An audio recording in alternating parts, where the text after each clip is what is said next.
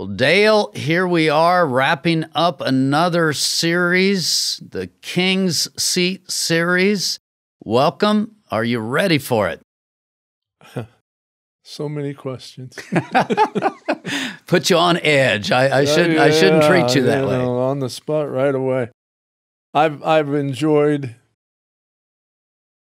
this series. I enjoy getting the opportunity to sit down and kind of flesh out and look into what you've written and kind of delineate some things, because you think on a different level, and you've been trained up in the way you should go, and the fact is that what you do in life is an affirmation of that calling. And I am blessed to be a part of the conversation. And in that blessing, I'm blessed to be made better. And so I thank you for what you share. I thank you that you're engaged. We are blessed to have this kind of discussion before we tape, in a class full of people where we're getting interaction. And the fact that I have different ideas really is pretty meaningless to me unless it has good application. So to take these concepts and to see them lived out in people and changing lives, that's amazing. It is amazing, and I don't know if if it is apparent to anybody else, but these are some of my favorite parts of the week, that I get to come and be within a group of people that are trying to get better, and have varying degrees of success at it, and yet some have returned enough and turned their lives around, and I give them credit for sticking with it. And I pray that they continue to stick with it. Well, today we've titled the section, A Hidden Gift, and it's an interesting segue because you're talking about having just come out of a group of people who know they need to get better. They're struggling with addiction. Well, in the King's Seat, it's actually just the opposite. Right. We talked about in the first segment in this series that the kings don't even know that they have pain. Why, they're the judges, they're the knowledge people, they're the competency people, they're the caregivers, they're the justice people, they're the ones who sit in the king's seat, so they don't have pain, they don't need to forgive, they don't need to let go. Why, I'm a knowledge person, I'm judging you. If you would just listen to me, you would start getting better, and they hide behind the king's seat. And while they're hiding in that place, they're not even recognizing that their pain is there, and they've turned into a critical zone. And that critical is because, whoa, people aren't listening to me. And I was created for people to listen to me. And so there's kind of a pain there because I'm not fulfilling the call of God on my life. And everything that I just said is subconscious. They're not even aware of it. It's hidden from them, because they don't even know that they need to grow or step into a different place. Was that highly convoluted and hard to respond to? No, I'm led to a place. I'm always right. That's the point of view, the perspective the king has, because he's the king. I mean, he rules over everything, everybody, and what he says goes. And to, I can't imagine coming face to face with that in the real world where someone is sitting in the king's seat, and to realize that, first of all, not everybody agrees with me, because that's almost a given that he anticipates, the queen, if being that way, anticipates that whatever they say is the best. And to come into the realization that somebody disagrees, that's got to be a stunner. And then disagrees to the point of actually publicly facing up to the king and saying, no, that's not right. That's got to be a huge blow. And so much of the time, that's where they're living. They're living in a world of unreality, and it's hiding behind the knowledge and competency. And again, people who are there, they believe that they're right.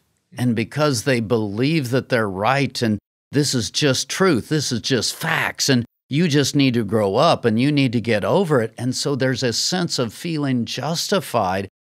They don't understand that pain has been pulling itself into that location, and there's a letting go that needs to happen. Well, if they don't even understand that it needs to happen, then they're not ready to receive. And then let's take it one more step. If God wants to pour it out on them, if He pours it out directly, it's not a whole lot different than if I approach the king and I try to tell him something.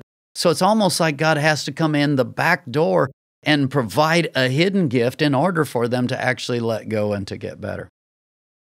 Can't remember if it's a song or a story, but there's a story about the king that went naked and declared that was the norm, and finally someone said, "No, wait a minute." That's an extreme example. The emperor has no clothes. Exactly. There you go.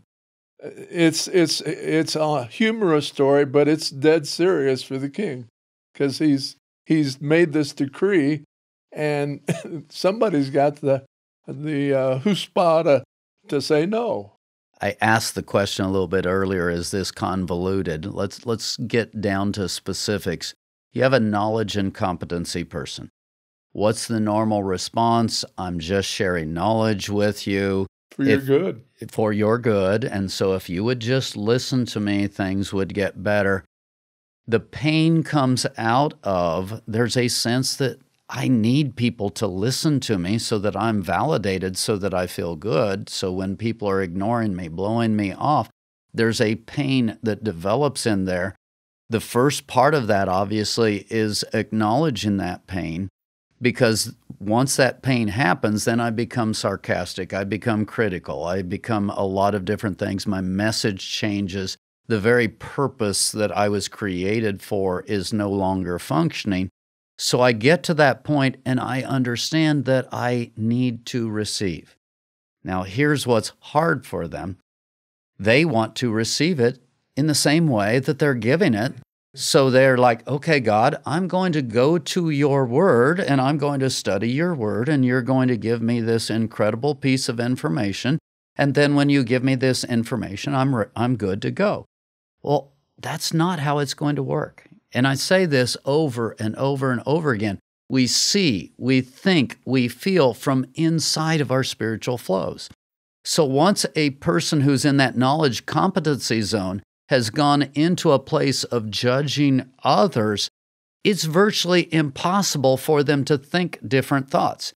Even with the Bible, if they're reading the Bible, unless the Holy Spirit interjects and really begins to work on them, they're going to think inside of where they are spiritually. So they're even going to read the scriptures in a way that validates who they are, where they are, and what they're saying, and they will be completely incapable of receiving from God.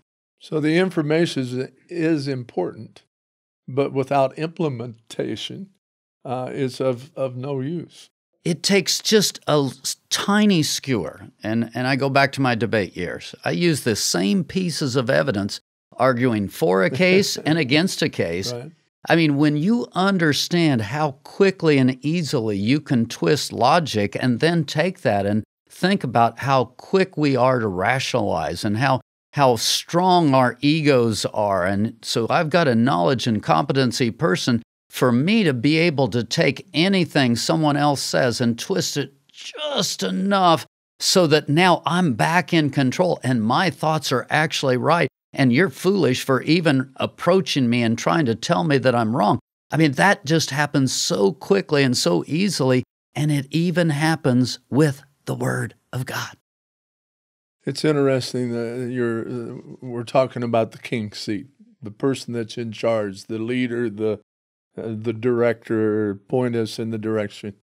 What I heard you saying in that was that even on the other end of the scale, as a pauper, I can go to the same place that the king is. And the good news for the pauper is it might be a little bit easier to see that tendency than the king. The king it's so difficult because he's not used to being challenged at all.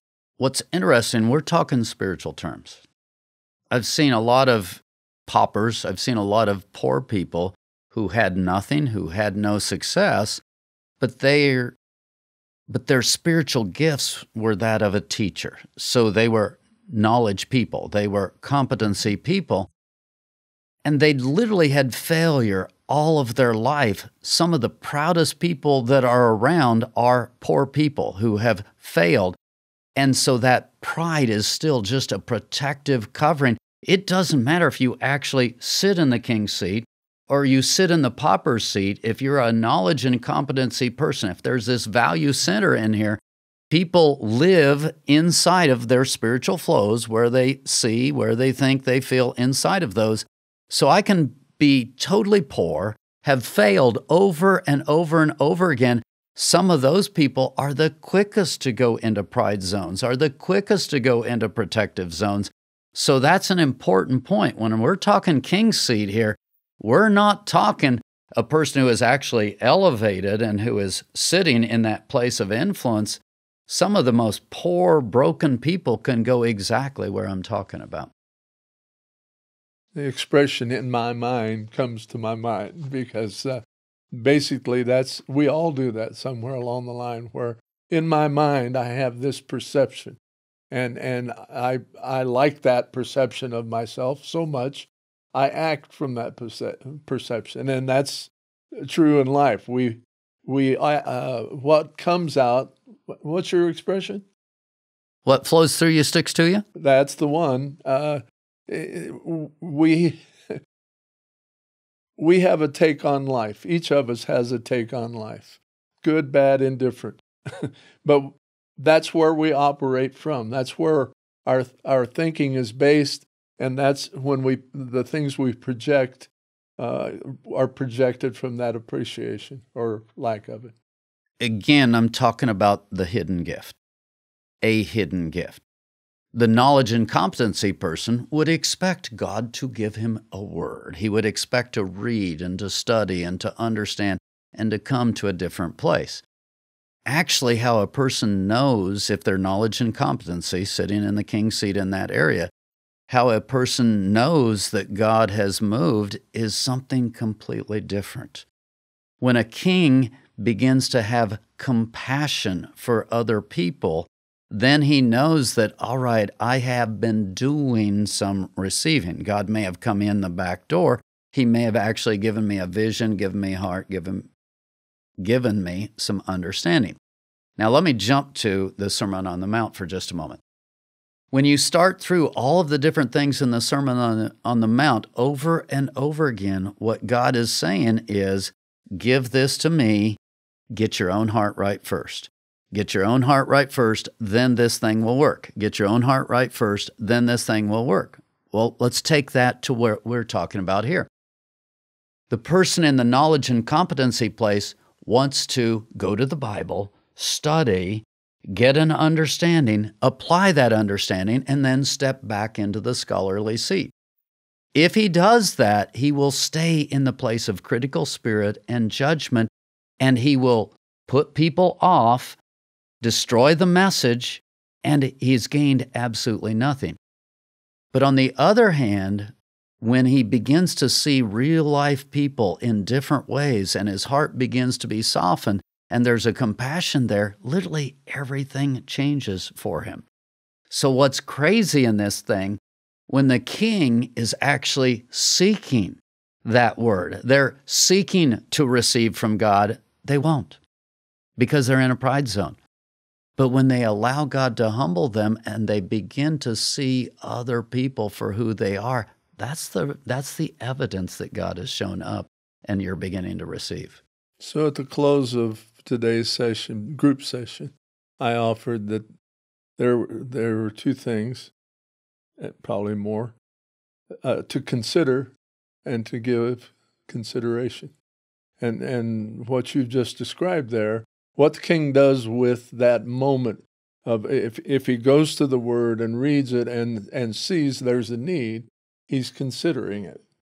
Now, whether he gives consideration out of what he's considered is a step beyond that initial, okay, there's something wrong here, and it would seem in the best of situations, a king would say, oh, maybe I can receive some wisdom from God on how to do that. That's great. That's the necessary person in the seat with God. And then there's the application that comes along. If I don't apply that wisdom that I've been given and give it away, I've missed the point. How does the king get to the place to where he actually has that consideration, gives that consideration? And the answer that I would give is he actually needs heart change. Now, you have a problem because he doesn't know that he needs heart change. He thinks he's superior. He thinks he has better information. And many times, this is what I'm talking about. God has to come in the back door. He has to come in a hidden way. When we talked about receiving in the Let It Go series and the process of how it happens, you've got this person who's broken and they're wounded, and so they come to God and they're crying out to God, and they look at the cross and they see that Jesus died for their forgiveness and for their freedom and their healing, and there's a very direct receiving process. That doesn't happen much with the king. Most of the time with the king, it's kind of like, well, is there even a problem here? What has to happen with the king, God has to come in the back door, and sometimes it is through maybe God gives them a bit of a vision and they start seeing the other person differently, or there's just something that caused them to think differently about the other person. But the answer that I'm saying is compassion. When that person starts to have a heart of compassion, get your own heart right first. When the king starts to have a heart of compassion, hopefully, maybe you have to listen to this series first, but no. Hopefully, he begins to wake up and realize, wait a minute, I'm in a different place. God has been at work in me. They're humbled. That's necessary. There isn't going to be any progress until they have some humility.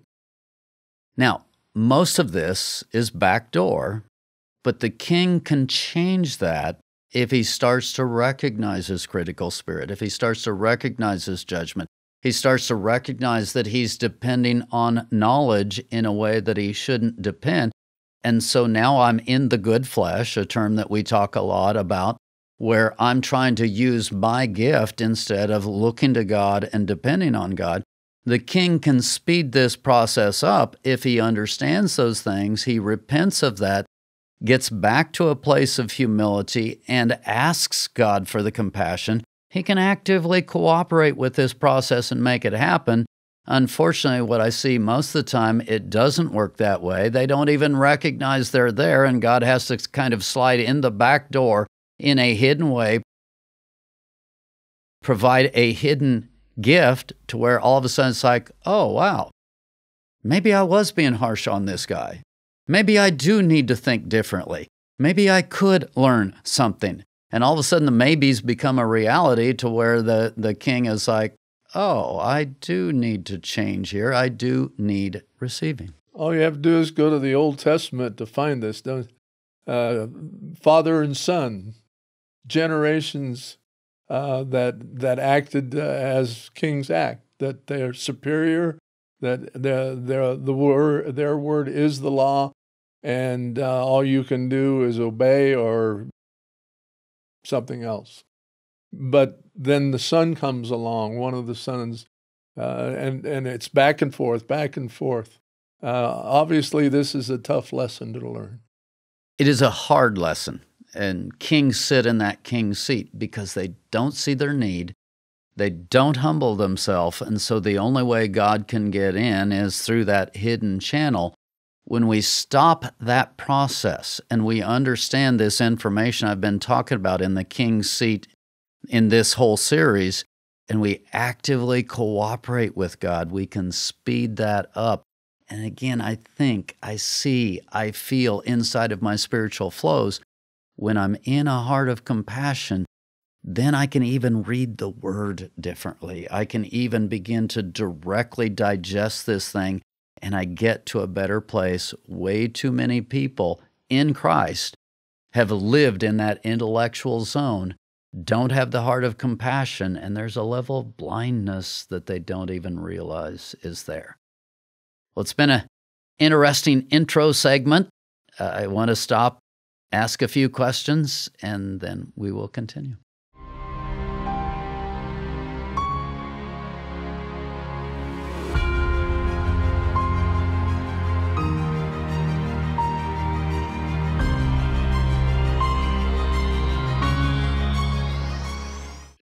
We had a sermon and about the different kings, and it's a fascinating progression, that and even within kings realizing and making a change and then going back, it's just fascinating and then in the end, God says, enough. I've seen enough, and they make an alliance with their enemy nation, and so He sends in the worst of the worst to change the whole picture.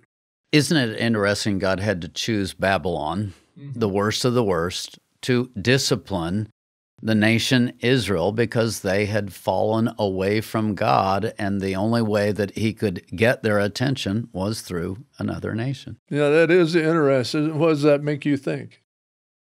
With kings, many times the only way you can get their attention is through a calamity, through some kind of major happening, some kind of a crisis where all of a sudden they lose faith in their own ability and they begin to understand, oh, wow, I'm not quite, too big for my britches, the old phrase. I'm not quite as great as I thought I was. Maybe I need to develop some humility. So for a king like that, death would be much easier than to be dethroned. And that's an interesting picture. And there are a lot of things, I believe, in our lives that's kind of how we think about it. I'd rather die than be exposed for thinking and living like that. Today in class, I brought up this point that your pain is proportional to your pride. So kings do tend to have a lot of pride, so any level of rebuke, any level of correction is incredibly painful. So they're going to respond badly to it, which means that the people around them are slow to bring it, which means that you better hope they have their act together because they're not going to get much correction, and this thing could go downhill very fast. And does. And does. Yeah. It really does. And they live in this world where they really don't see, don't know, don't understand. Now, of all the types that we talked about caregivers. Caregivers are exactly that.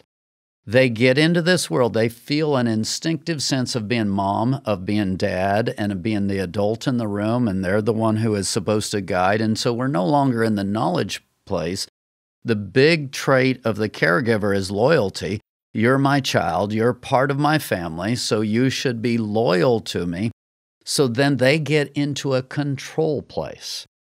And the control kind of takes over. In the last segment, we talked about knowledge and competency people, where information and reading the Word and study takes over. Well, now we're into a place where loyalty is the high piece. And because loyalty is the high piece of you need to do what I say and you need to be responding there. And again, if you've got a mother with a child, if you've got a father with a child, especially young children, that's how you parent with extremely young children. You're teaching them to come under covering. You're teaching them to begin to respond to authority and how important that is. There's a place for that. But when I'm a caregiver and I'm expecting people to respond to me that way, again, I'm sending a very terrible message. For most people, they're going to receive that badly. Then it breaks down. Then there's pain because I'm being rejected. I'm not being listened to. My gift isn't being valued, and I've got pain there. Again, many times they do acknowledge it, don't. Actually, caregivers are a little quicker to acknowledge that than the knowledge and competency people are. But there's still that hidden piece of, no, I'm mom, I'm dad, why aren't you listening to me? And there tends to be a doubling down in the control area. So the big picture is out of focus. We have this tendency to think of ourselves in the best light. What I have to offer is of value, it's of worth. And I think we all have a little bit of that. I think that there are different degrees. But the way it's received is huge. If we again, I'm back to consider and consideration. If I can't step back and consider what the other person is experiencing, then more than likely I'm offending that person or any number of people with what I choose to do or say. Well, in the last segment, I talked about compassion. When you've got a knowledge and competency person and all of a sudden they start feeling compassion for the people around them, God has moved. Yeah. We know something's happened. The same sort of thing is here with a caregiver, except let's choose a different word. And the word that I'm going to choose here is patience.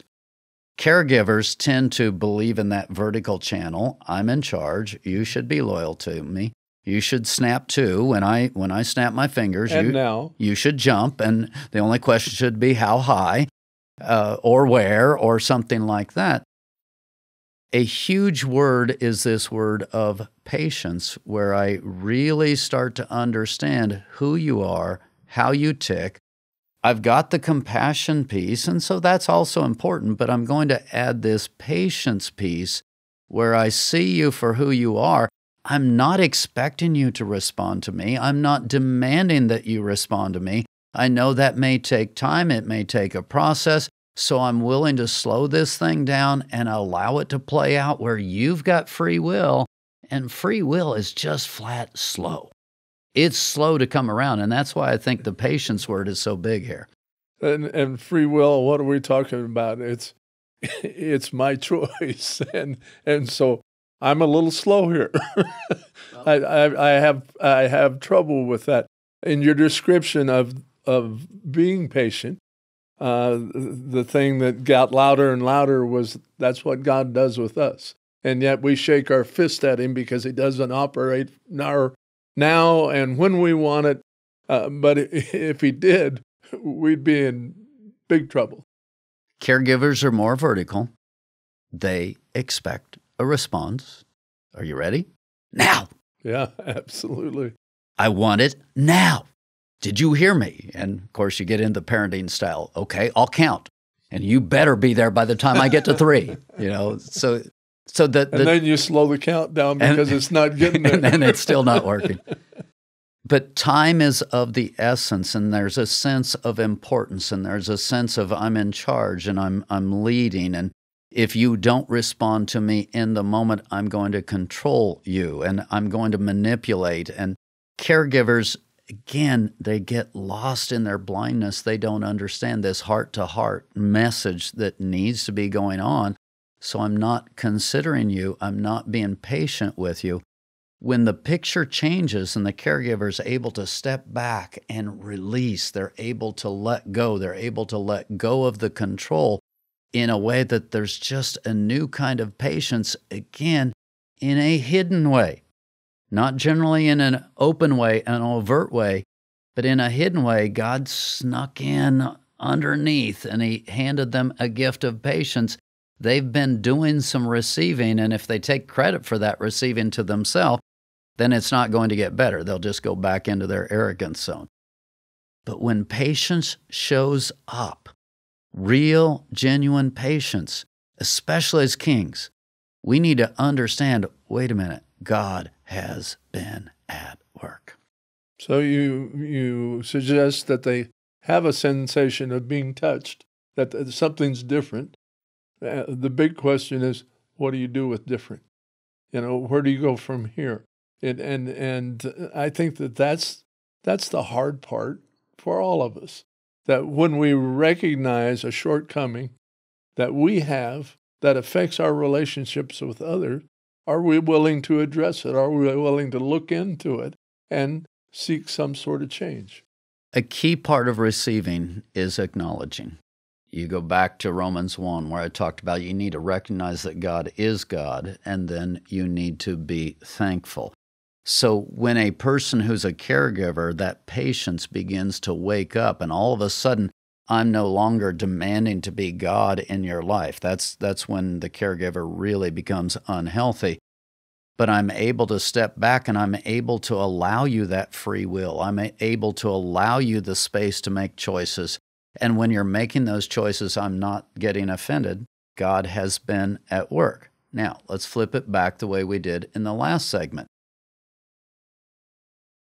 For the caregiver to do this in cooperation with God, actively seeking God, is for him to begin to realize the manipulation and the control that he's likely to step into. For him also to understand the level of blindness that he has. Caregivers, invariably, they're able to justify their own behaviors and be critical of other people's behaviors. Sometimes I call it rose-colored glasses. They put on one set of glasses for themselves, and they see themselves through one lens, and they put on another set of glasses for everybody else. So they're slow to recognize that they even need God, that they even need change. So when a caregiver begins to recognize these tendencies in himself and learns that, wow, when I'm being impatient, when I'm being controlling, I've stepped into a sick place, a bad place, and there's genuine repentance there, and that repentance carries it to God. Now I'm in a place where I can directly receive, and God doesn't just do the hidden gift thing where, oh, wow, I had patience today. I must really be growing. No, not so much. God was at work. So it's a progression, and it begins with, I see something different in myself. And the best response for that is to recognize where it comes from and give thanks. And in that process, then the back door doesn't need to be, the approach can be more front door. And we begin to be receptive to God in a way that we haven't been before. And in that process, He's able to mold us, to direct us, and we have the potential to come out of that selfish perspective and be of use to others. What's interesting is that many caregivers actually end up being rescuers, or another word that I like to throw out is codependents, because your rescuers, your codependents, they see themselves as coming along in a way of being an influencer, and they see that role, and it's hard to see anything negative in it. After all, I'm a caregiver. I'm laying my life down for these people. They don't understand that they're running over free will. They don't understand they've stepped into a controlling place. They don't understand they've stepped into a place where they need other people. When these people wake up to these kinds of things and start letting go of all of that, that's an important process. Then they can actively receive from God in a way that they build patience towards other people. And once that patience shows up, again, it's not like a direct receiving thing from God. Back to the woundedness people, I go and I meditate on the cross and I'm like, oh, wow, look at what God did. And I have a peace now and there's a rest and a healing. I understand at that point that I just received from God. The king seat person, not so much, which again, it's a real negative because if the receiving is indirect and it hasn't been dramatic, then I'm going to still sit in the king's seat because look at what I did, and I'm not going to give credit to God the way I need to give credit to God. That's why it's a hidden gift. That's why it comes in from the back door, from the other side.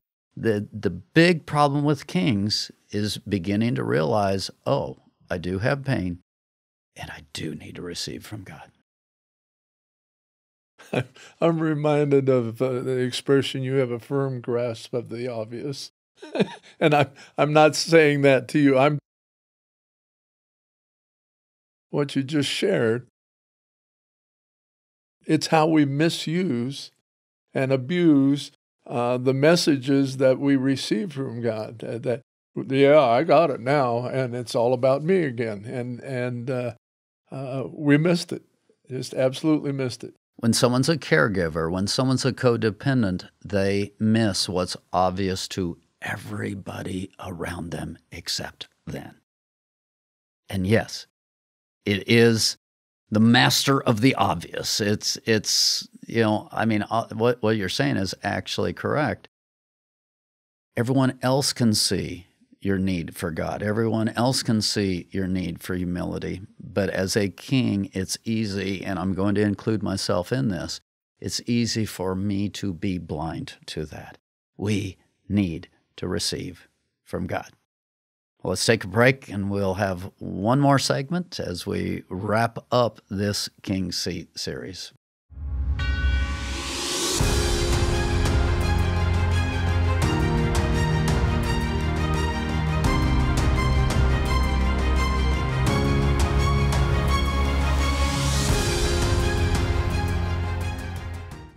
Well, we are about to wrap this series up. It's part of the bigger Let It Go series because when I start to understand the Let It Go process, when I recognize my own stuff and I get it handed off to God and then I receive, that's the process of forgiveness. That's the process of healing, of pain and wounds. That's the process of growth. It's the process that happens so much with God. So we did an entire series that talked about that process, but in this series, in the King Seat series, we're taking that process and applying it to kings, and kings don't necessarily feel like they fit that process because they're in a different world, and we've spent a lot of time talking about that today. And there are people operating in the king's seat that don't even realize they're a king or Right. think they're their king. Well, you brought it up earlier. There are paupers. There are poor people. There are people who see themselves as nothing and have nothing, but there's still a lot of pride there, and they've got a lot of different pieces going on. And let's talk about one other category that we talked about when I defined the kings, and that's I call them justice people. These are people who need to see a response from the other person. Until I see that you've repented, until you've paid restitution, until you've paid some kind of a price, I can't forgive you. And that's back to the whole forgiveness piece. So there's revenge and vengeance and a lot of that caught up in their personality. And they feel, keyword, justified. They're justice people. They feel justified. And you talk about king seat. This is a classic king seat person, but some of the people who really get caught up in that are not the ones sitting on the throne. There's some of the poorest of the poor who have this incredible chip on their shoulder, who have absolutely no power, but man, they've got this whole vengeance and I'll get revenge. I'll never forgive that. I'll never forgive. I'll never forget. I mean, they walk around and basically they fall into this king's category. Well, we've said it numerous times today.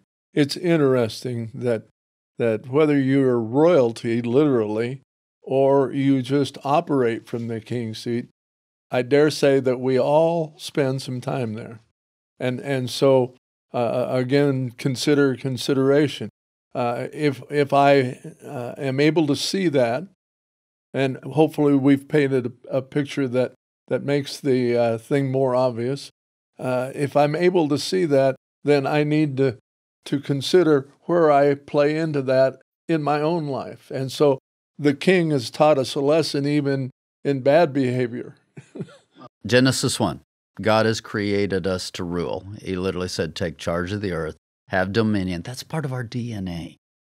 Part of our spiritual DNA is that we want to be influencers. Put it in language that's popular today. We want to make a difference.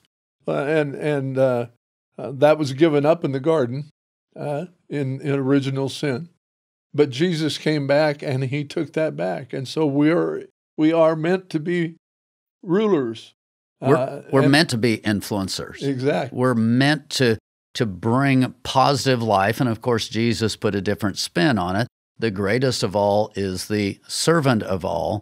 So I have the most impact on you when I lay down my life and I become your servant.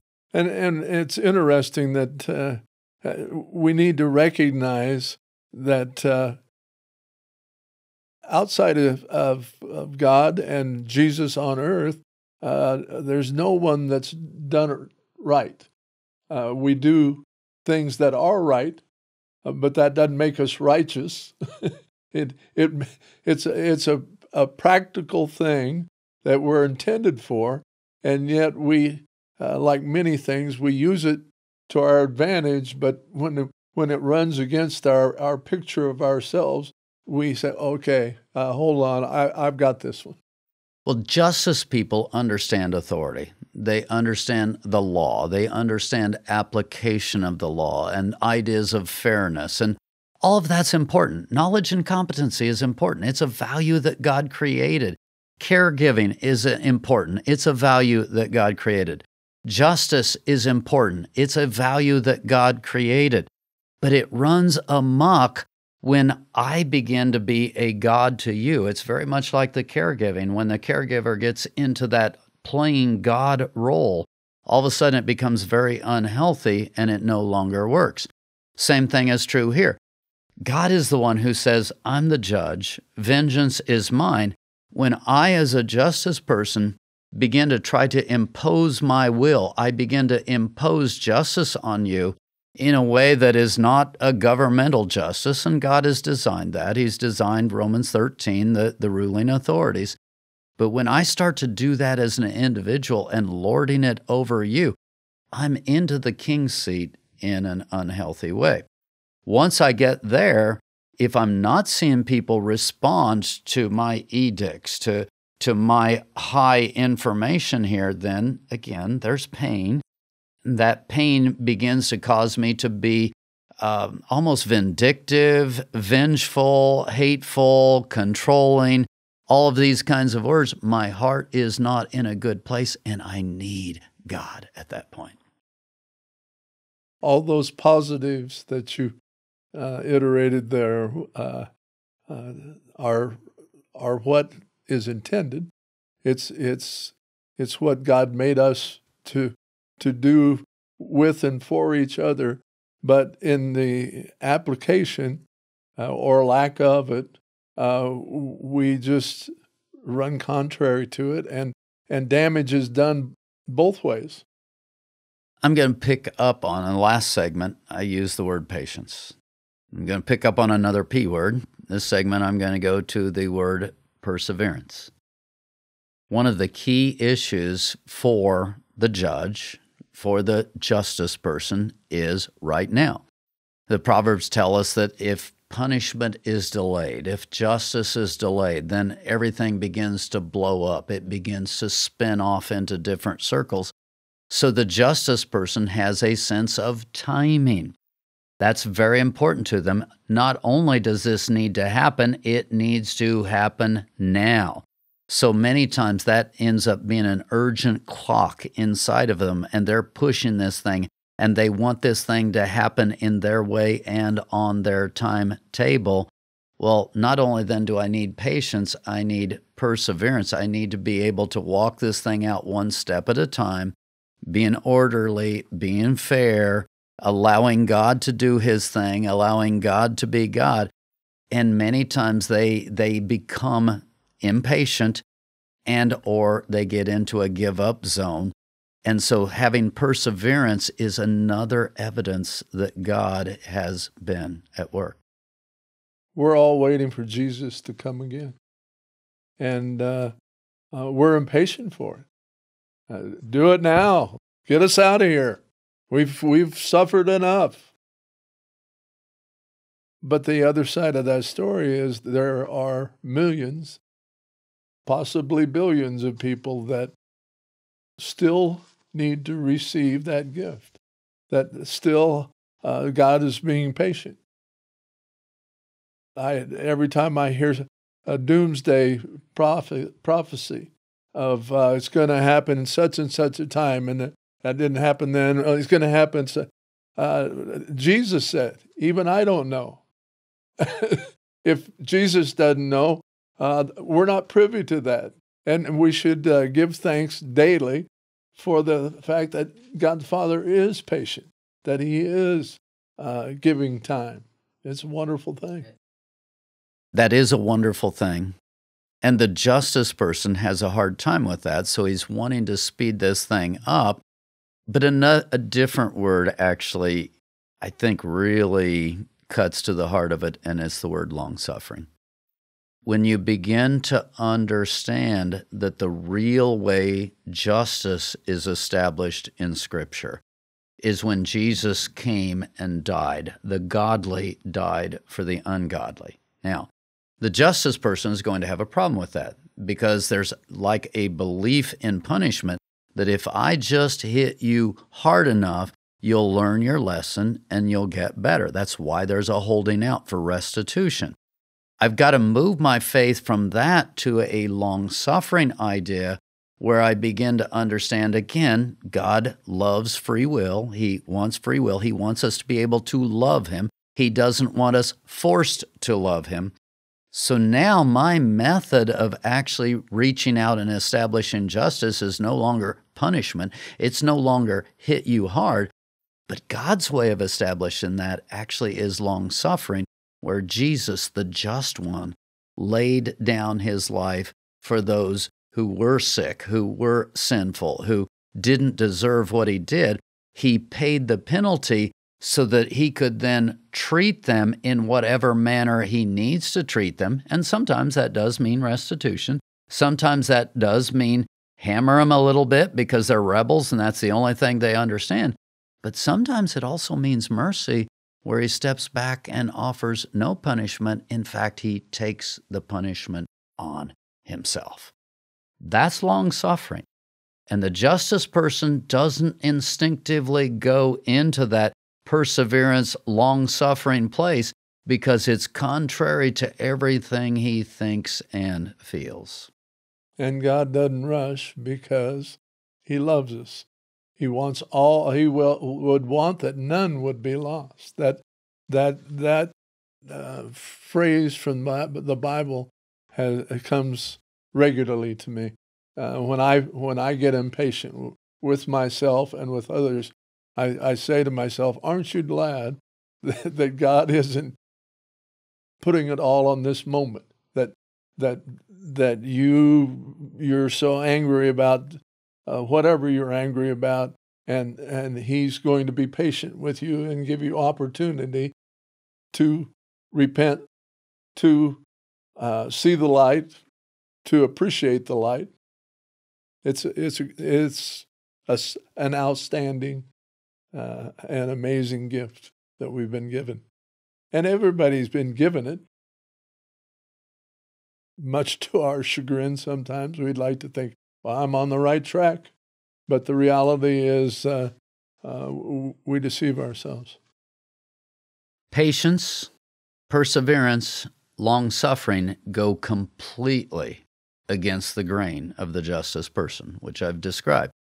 When those kinds of things are showing up, again, where did it come from? Back door, slid in under in a hidden way. When I'm responding that way, if I'm a justice person, God just showed up. Look at our culture right now. Right now, much of what's being put out there in a large way is this whole idea of justice and restitution and making up for. How much patience do you see? Not so much. There's this fire of do it and do it now. That's normal for a justice person. And when that justice value is being raised up, there is an impatience.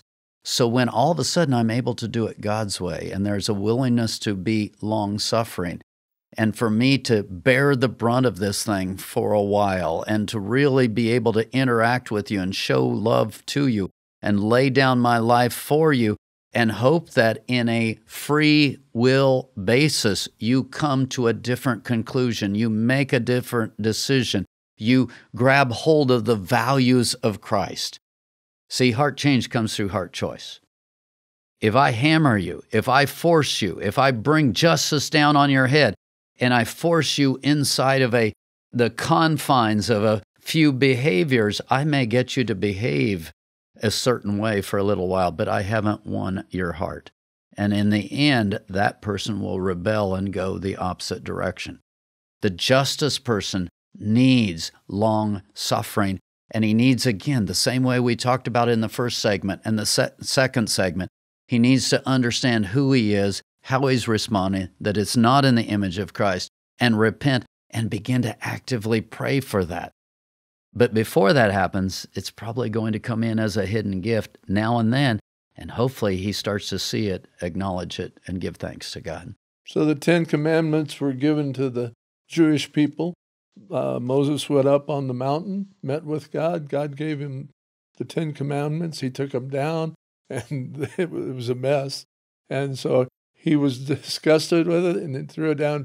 Returned with the 10 Commandments. There's this area of thought that that's how we are supposed to live. It is how we're supposed to live, but we are not under the law because Jesus died and to show that the law was the standard and that we can't keep it. And the only way it could have been done was God coming down in person and substituting that life for all of our lives. And so, yes, the law matters. It's the standard that we are held to, and rightfully so. But the reality is no one other than Jesus has or ever will be able to live up to that standard. And so Jesus took our place. If we don't grasp that, we're going to have our pet point of view that says we are righteous and we're lying to ourselves. If we don't receive, we cannot walk in the manner God has called us to walk. And this whole session today, we've talked about the king seat people are the slowest to recognize their need to receive. God frequently has to come in a hidden way. He frequently has to come in the back door. When there's a humility and I begin to understand, oh, God is bringing compassion. He is bringing patience. He's bringing a perseverance, a long suffering. He's making me willing to lay down my life for that person that I wanted to make demands on. And we start recognizing God's been here. He's been at work. We give him thanks. We acknowledge him.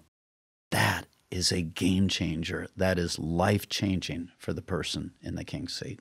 And the way he entered was through a manger. Through a manger. That's a back door, all right. If Christ is willing to do that for us, we need to come off from the throne, lay our lives down, and do that for other people. Receiving looks different when you're on the king's seat, but it's still every bit as necessary as when I'm a victim and I've been wounded and I'm hurting. There's still a letting go that needs to happen, and the letting go tends to be faith in self and not faith in God and me, my wisdom. I've got to let go of all of that, and I've got to allow God to establish his life in me and through me. And I would offer in my closing thought that when life is all about us, I'm the center of everything that's going on, we're sitting on the king's throne. We've put ourselves there. And how often do we go there? Daily.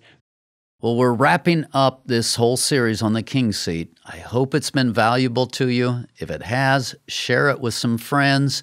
We want to see lives touched.